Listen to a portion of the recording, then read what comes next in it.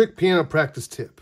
Take a voicing, so let's say F, like a triad, but then make it something kind of interesting. We'll do like an F6. Now take the top part, that F6, make a little inversion here, and now practice this chromatically. So what you do is you play the chord and you play a little riff out of this. Then you move it up a half step. And another half step.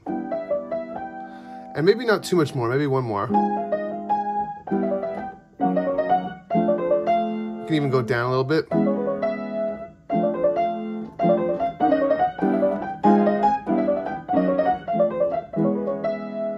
It'll help you learn all your keys, and you can keep changing the voicing.